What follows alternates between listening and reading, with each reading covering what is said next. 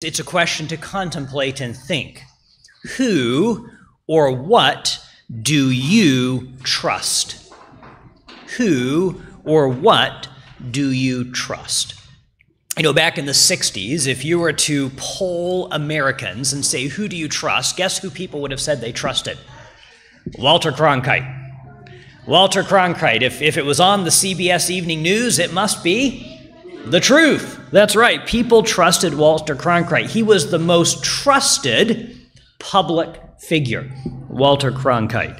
You know, today, if you ask people who they trust for information, the news media is not enjoying the stellar reputation that it used to enjoy decades ago. In fact, 30%, I shouldn't say 30%, just as many, those under the age of 30, trust social media, information they get from social media, as much or more than they trust what they read in a newspaper or get from some national media source. In fact, as the Pew Research Center has been doing polls over the years tracking Americans' level of trust in news media, they've noticed a trend. While 56 people, I'd rather say 56 people, that sounds about right, while 56% of people say they trust what they hear in national news, every year that percentage is falling. So next year it's likely it will be even less than 56%.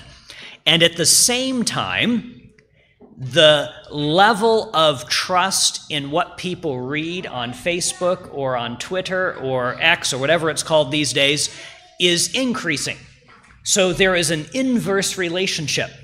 As people's trust in national news media drops, they're replacing where they're getting information from and what they trust by what they read on social media.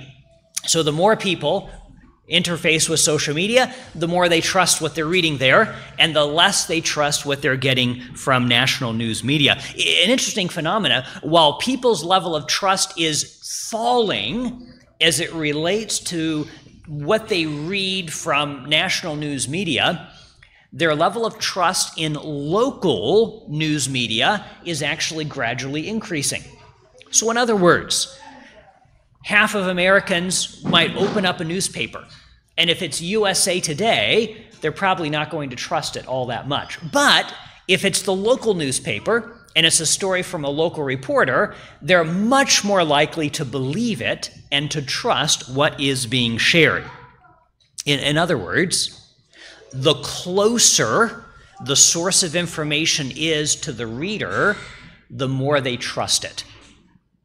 If it's from somebody they know or they're fairly adjacent to, someone from their local community, or even if it's online social media, somebody they feel that they know because they've been reading their posts for months or years even, they're going to trust it more. But if it's information from a distant figure, they're much less likely to believe it, much less likely to trust it. You know, the same holds true for God's Word.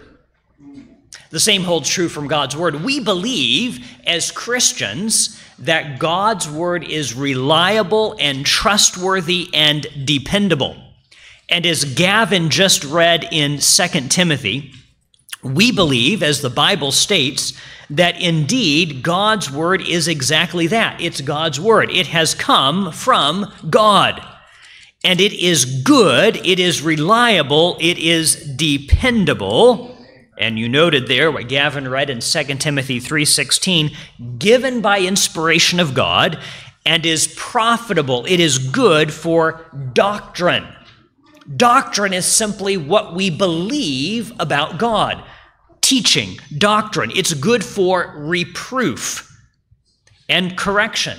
And the difference between reproof and correction is simply this. When you're doing something wrong and someone points it out to you and you already knew it was wrong, you're being reproved because you're willfully doing something you know to be wrong. And so you're being reproved. But if you're doing something wrong, you don't know it's wrong, and someone points it out to you, you're being corrected because you're not willfully doing what is wrong. You simply were ignorant. That's the difference between reproof and correction, and God's word is good for both.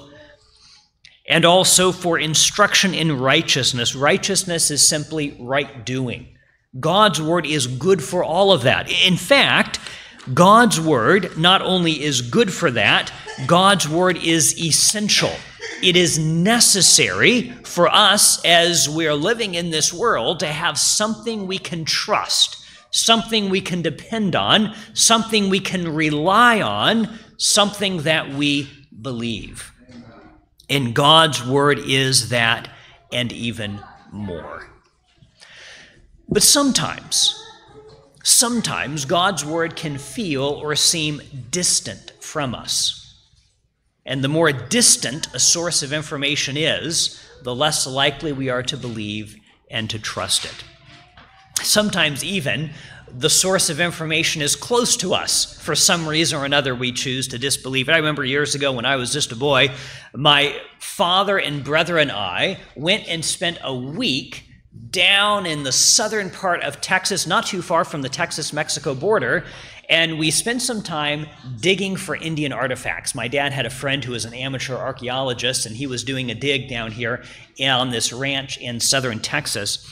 And we made this nice grid in the area we were digging, and these 1 foot by 1 foot grids, or maybe 3 foot by 3 foot, I don't remember exactly what it was, and we would dig through the soil very carefully, and then we would sift through it to make sure we weren't missing anything. And if we found something, it had to be noted where exactly we found it. We put it in a little bag, it would be given a number, and then it was going to be given to the state of Texas, and they were going to handle these artifacts that we discovered in our little archaeological dig. Well, after a week of digging, guess what we found? Nothing. Absolutely nothing. And one day, my dad and I went out for a little hike, and when we were coming back from our hike, my brother was waving his arms and shouting. And what he was shouting was, "I found an arrowhead!" And when we got back and he told us the story, he said he was walking down the path to the stream that was close to the cabin we were staying in, and there was an arrowhead just sitting on the path, and he picked it up. And my response was, "I don't believe you." I thought for sure he was playing a joke on us. Maybe he had found it somewhere else. Maybe we were doing the archaeological dig and he slipped it in his pocket to have a grand reveal later in some dramatic way. I didn't believe him. And my dad's friend said, "No, this is actually what happened." And I told him, "You don't know my brother like I do." Well, I was wrong, he was right. He had actually found an arrowhead just sitting there on the path as he was walking down to the creek. Sometimes we choose to disbelieve what we should believe. Sometimes when we read the promises of God's word, we say, "Yeah, I don't know. It doesn't seem like maybe that's really the way God works. That's maybe not been my experience." Sometimes we even choose to distrust God's word. But how is it? As Christians, as believers, living in what we believe to be the closing days, the closing scenes of Earth's history, how is it that we can help people? How is it we can help people to have a faith and trust and dependence on God's word so that everyone can have a source, a solid foundation, a place they trust and depend on and build their lives on? Because as the research has shown, the farther away the source of information is, the less likely people are to trust it. And in just a visible, physical sense, if we think about how far away heaven is, then the source of this book will, to those who don't know God, seem to be very far away indeed. And their likeliness to trust this book diminishes as they view God as someone who is far away. It was in the last book of the Bible that we find a passage that I think teaches us some lessons about how it is that we can help people to learn to trust and depend on God's word. Revelation chapter 12, Revelation begins by saying this is a revelation of Jesus Christ. And so while we find strange time periods and strange beasts and cataclysmic apocalyptic events in the book of Revelation, it can be sometimes scary and unsettling for people to read through the final book of the Bible. It opens by telling us this is here to teach us about Jesus, to help us to see him and to know him and to trust him. It's in Revelation chapter 12, a chapter that describes a great battle that takes place between the forces of good and the forces of evil. A battle that starts indeed in heaven and results in Satan, this dragon, this snake of old, being thrown out of heaven along with a third of the angels. And it's as this book traces, as chapter 12 traces, this continued conflict between God and Satan, between good and evil, Satan focuses his fury on God's people. In Revelation 12 describes how Satan seeks to wipe out faithful followers of God, how God provides for and protects and sustains his people. But it's at the very end of Revelation 12 verse 17, that we find this verse. The dragon was wroth. I'm reading from the King James Version of the Bible. Wroth, or was angry with the woman. I guess we should pause there for just a moment. The woman is introduced early in Revelation chapter 12, and the woman is a symbol for God's people. So the dragon is angry with God's people and went to make war with the remnant of her seed, or the rest of her offspring, or the descendants of God's people. Think about back in Bible times, who were God's people? The Jewish nation. They were chosen by God. They were God's people. The descendants of God's people are those who have down through the centuries been faithful to Jesus Christ. It's no longer a nation that is chosen as God's people, but it's whomever will choose to follow Jesus. That's what Paul said, then we are descendants of Abraham indeed, if we are following Christ. And so the remnant of her seed, or the rest of her offspring, are simply down through the centuries those who have been faithful to Jesus. They are God's people, and Satan is angry with them, and they're described in these ways. They're the remnant, or the rest of her offspring, who keep the commandments of God and have the testimony of Jesus Christ. God's people are described as keeping, as hanging on to God's commandments and having the testimony of Jesus Christ. God's people described with those two characteristics. What does it mean when it says the commandments of God and the testimonies of Jesus? Well, if you look through the book of Revelation, you will find that the commandments of God and the Word of God are synonymous. Look up every time. Do that this afternoon, maybe if you have a few minutes, and just look through Revelation. The commandments of God, the Word of God, they're synonymous. You can go to Psalm chapter 19. Psalm chapter 19 describes, in the second half of Psalm 19, it uses multiple terms to refer to the Word of God. The commandments of God, the judgments of God, the instructions of God, simply what comes from God. Those are his commands. Those are his instructions. We see them most clearly distilled in the Ten Commandments. 10 immutable principles that God has communicated to his people that guide us in our lives. His instructions for the life we live. Jesus, of course, noted that there are even two commands that are the most concentrated distillation of God's instruction to us. You remember what those are? Love God with all your heart and love your neighbor. In fact, in the Old Testament, Deuteronomy, it's love your neighbor as yourself. But then John chapter 13, Jesus raises it a notch. He says, this is how people will know that you're my disciples, if you have love one for another. He says, if you love one another as I have loved you, as Jesus loved us. So as Christians, we have the privilege of not simply loving others as we love ourselves, but loving others as Jesus loves us. That is really the foundation of God's government, love. So loving God and loving others. And everything that God shares with us in the Bible is an amplification of that principle of love. God invites us to be those who keep his commandments, that live lives of love. The commandments of God, the testimony of Jesus.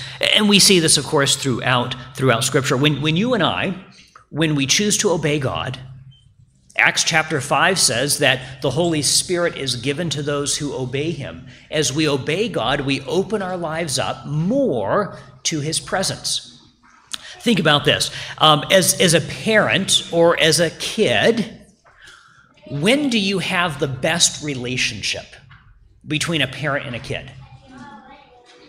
Is it when there is defiance and disrespect and disobedience? Is that those moments when you look back and think like, wow, we just had the best relationship? Think about your childhood. If you were yelling at your parents, do you look back at those moments and say, that's when it was the best in our home? No. When is it the best? When do you have the best relationship? When there is, as a child, respect for and obedience to your parents, right? When you're obeying the laws, the rules at home, things are much better. You can have a wonderful relationship. And it's the same way with us and God. When we're choosing to obey him, to respect him, that's when we have the best relationship. That's when our lives are flooded with love. And we can be focused on obedience as a legalistic requirement. Or we can look at obedience as a way for us to communicate our love to Jesus. As Jesus said himself in John 14, if you love me, you'll obey me. You'll keep my commandments. And so God's people, they are choosing to hang on to keep God's commandments, God's instructions. Everything that God has told us, we want to do. That's what the Israelites said. Everything you've said, Lord, we will do. Of course, the problem was they determined to do that all on their own. Yes, God says it. You stay up there on Mount Sinai, God. We'll be down here obeying you, and everything will work out well. But the problem was, of course, that their hearts had not been changed. They hadn't allowed God to give them that new heart. And that's what we need. If we're going to keep God's commandments, if we are going to obey Jesus, then we need him to give us a new heart. And really, if you and I are descendants of God's people, if we're part of his nation, we have a changed heart. That's what makes the difference. It's not something we're born into physically. We can't say, well, because I'm a descendant of George Reed, then I am part of God's family because he is a Christian, I'm a Christian. No, that's not how it works. We have to be born again. We have to be born into God's family, and that's a choice that you and I make. God gives us a new heart. He transforms our desires, and we want then to obey and follow God. God's people in the last days, they're under tremendous assault from Satan, but when someone looks at them, they say, that's someone who loves God. That's someone who is obeying Jesus, is hanging on to God's commandments. In Revelation, God's commandments and God's word are synonymous. And if you look through Revelation, you'll discover that. God's word and God's commandments. In fact, throughout Revelation, we'll see the commandments of God and or the word of God almost always connected with the testimony of Jesus or the faith of Jesus. God's word, God's commandments, and the testimony or the faith of Jesus, those are coupled up all throughout Revelation. And I think it's in that pairing that we actually find the secret, not the secret, but a principle for how it is we can help people gain trust and confidence in God's word. In Revelation chapter 12, God's people are being persecuted, and it's in verse 11 that we find something remarkable. Verse 11, speaking about God's people who are being persecuted by Satan, and it says, they, the people of God, overcame him, that's Satan, by the blood of the Lamb. Who's the Lamb? That's Jesus. And by the word of their testimony. There's something powerful about your story, about your testimony of what God has done in your life. When we think about the testimony of Jesus, that word testimony shows up in the New Testament 37 times. 37 times. 30 of those show up in the writings of John. This is a major theme in the writings of John. Interestingly enough, commandments shows up 67 times in the New Testament, 30 of those, almost half of them, in the writings of John. That should be no surprise because John is called the apostle of love. That's the predominant theme in his writings, love, love, love. And we know love and obedience to God go hand in hand. And so it's no surprise that commandments would be a major theme, but testimony is as well. The testimony of Jesus, the testimony of the saints, the witness of God's people. And when we think about this testimony, this witness, what is it? A testimony, a witness is simply a proclamation of what someone knows or has experienced themselves. It's in 1 John. Let's go over there together. We'll be back in Revelation in a minute, but 1 John chapter 5. 1 John chapter 5 and verse 10. He that believes, 1 John 5:10, he that believes on the Son of God has the witness in himself. That word witness is the same as the word testimony in Revelation 12. The one who believes has the witness or the testimony in himself. He that believes not God hath made him a liar, because he believes not the record that God gave of his Son. And this is the record, that God has given to us eternal life, and this life is in his Son. Did you notice something here? He who believes on the Son of God has the witness or the testimony where? In himself. When you believe in Jesus, when you choose to give your life to Jesus, you have a witness. Paul in Romans says that it's actually the Spirit of God testifies or witnesses with your spirit. There's something that happens in your heart, and you have a testimony in your life of what Jesus has done for you. There is the testimony, the witness that you have in yourself, and then also, verse 11 says, there is the record. That's also a testimony. That's also a testimony, but it's the testimony that is outside of yourself. You have a testimony within yourself, and there's a testimony or a record outside of yourself. What is the record that we have about Jesus? It's the Bible. This is the record that we have about Jesus. So you have a testimony or a witness in your life when you know Jesus and you walk with him. It's your personal story, your personal experience, your testimony of what Jesus has done for you. That is something that is unique and special to you alone. And you also have a record. You have a testimony outside of yourself, the Word of God, the inspired Word of God, that is also a witness to what God has done, to what Jesus has done. You know, sometimes you don't remember things correctly. Did you know that? Sometimes I don't remember things correctly. When I was a kid, my dad and I were part of a polar bear camping program that was, ironically enough, sponsored by the Southern California Conference of Seventh-day Adventists. Now you would think Southern California, how are you going to do any polar bear camping in Southern California? But there are mountains, and up in the mountains there would be snow in the winter, and there was a group of pathfinders that would get together, and we were learning how to winter camp. And we would go up to the youth camp, and we were learning all about that. Well, we went up one weekend, and we were doing some rock climbing and rappelling on a cliff. There was about an 80-foot cliff, and having a good time until, unfortunately, somebody fell. He wasn't tied in. He was doing some free climbing, and he fell all the way to the bottom. And of course, it was a devastating event. One that is seared into my memory. I was standing right there and saw this young man, just a boy just a couple years older than I am, go tumbling down this cliff. And a helicopter came, and he was airlifted, and unfortunately, while he lived, he was terribly injured, physical injuries, yes, but just deeply impacted. His life was never going to be the same again. And a couple years later, his parents decided to sue the church who owned the youth camp, alleging that things weren't done properly and there was some liability or fault there. And I don't know actually what the outcome of that was, but I do remember that a lawyer contacted my dad and said, we need to come take a deposition from both you and your son.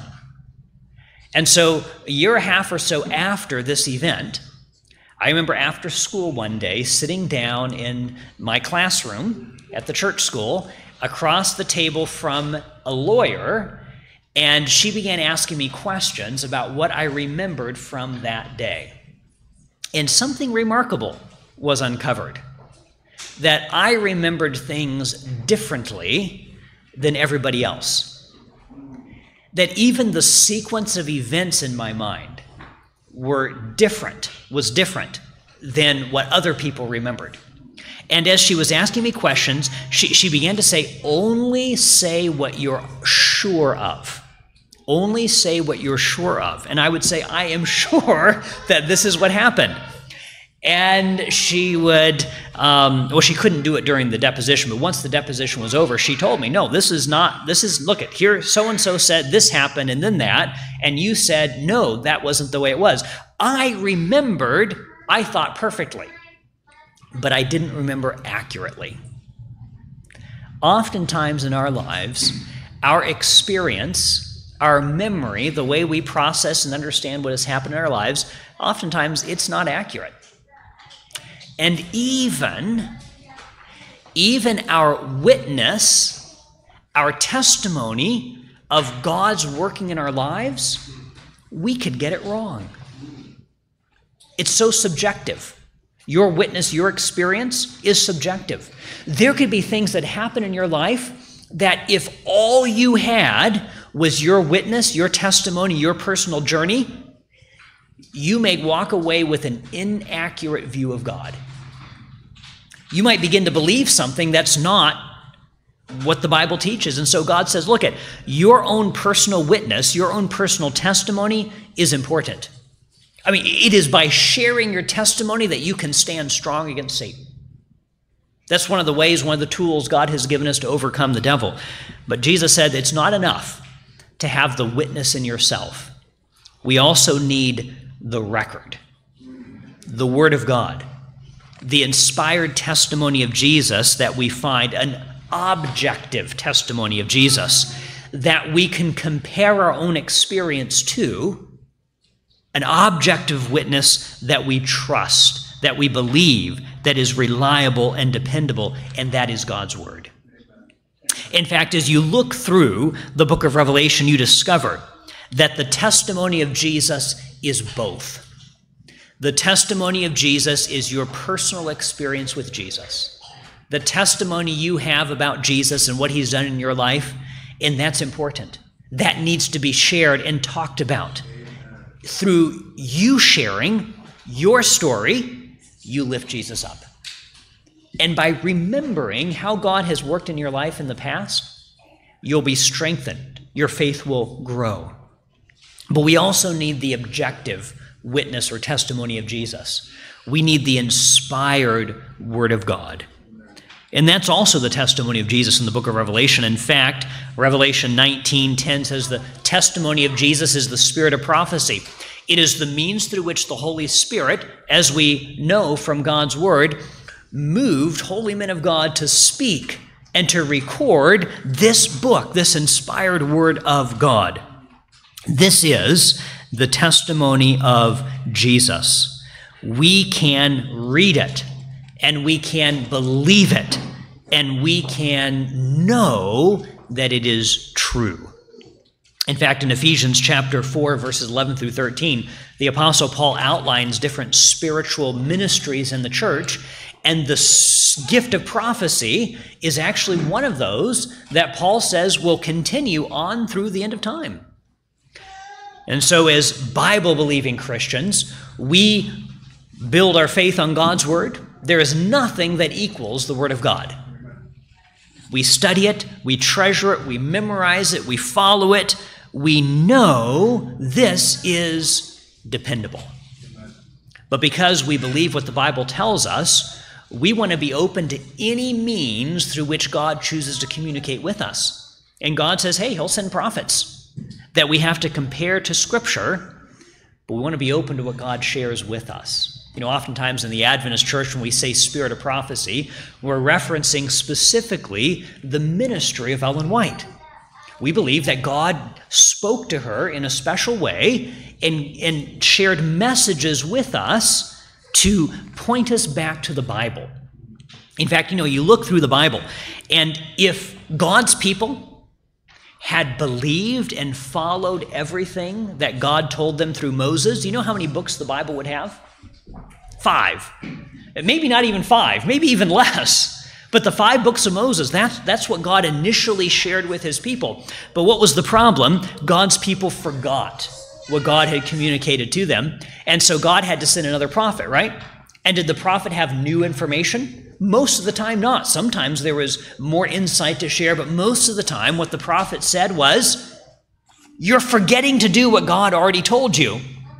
A prophet reminded God's people about what God had told them. And it should be the same way with any prophets in modern time today, whether we think of the ministry of Ellen White or we look and say someone who maybe has a special message from God today, it should be in accordance with the Bible. It should be pointing us back to the Bible. It should be lifting up Jesus. As we think about the testimony of Jesus, we have what we might say the personal testimony of Jesus.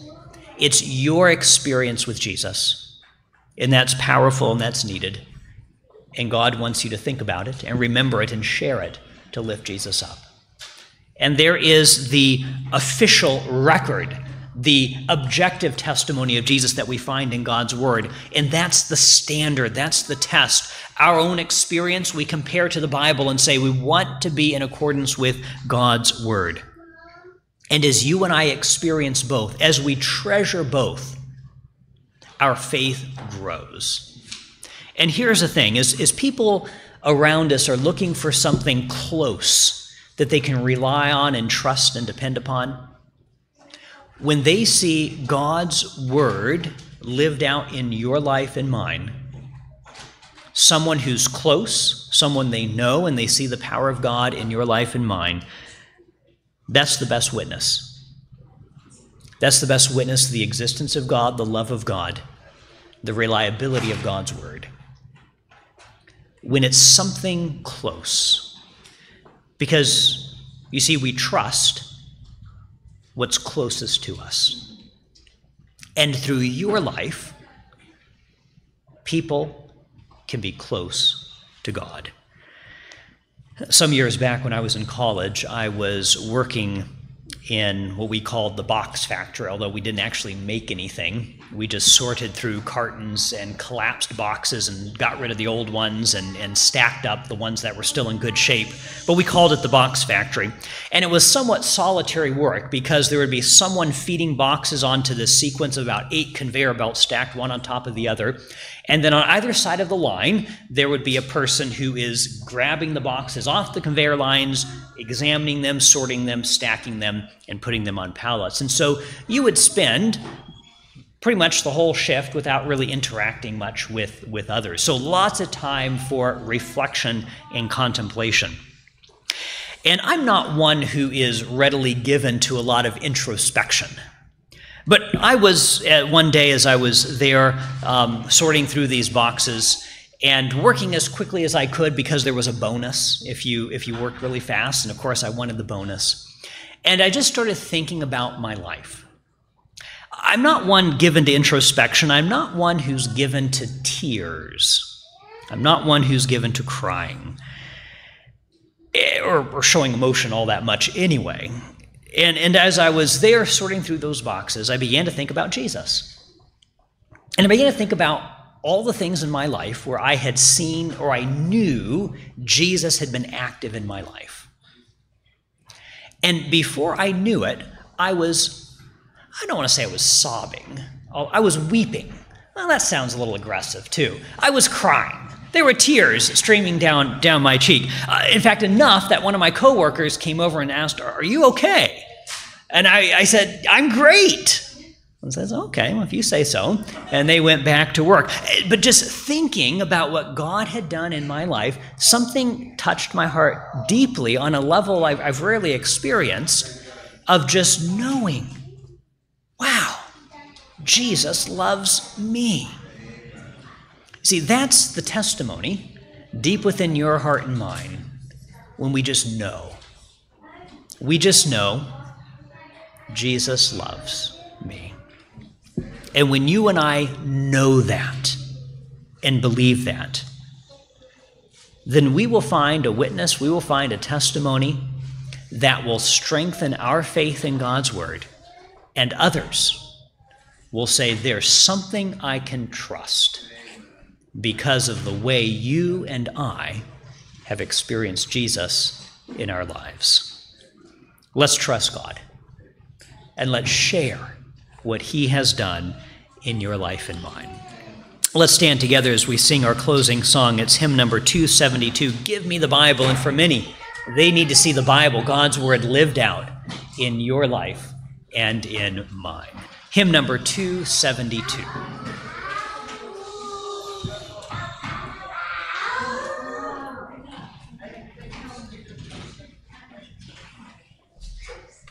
Hymn 272, the words will be on the screen. I'm wondering, JD, would you be willing to come up and lead us in that song? I hate to put you on the spot, but I know that we will sing the song much more joyfully if you're leading us rather than me. Hymn 272, Give Me the Bible. We'll sing just the first stanza.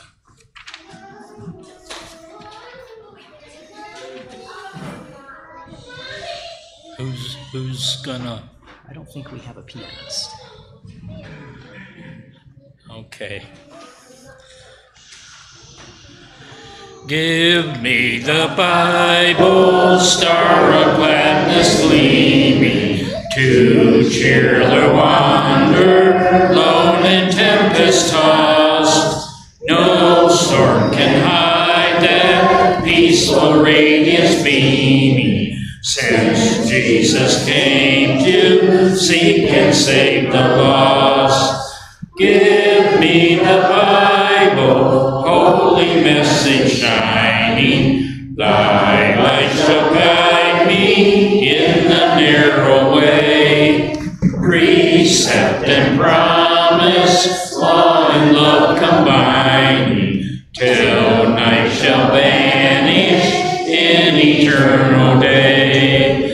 Give me the Bible when my heart is broken, when sin and grief have filled my soul with fear.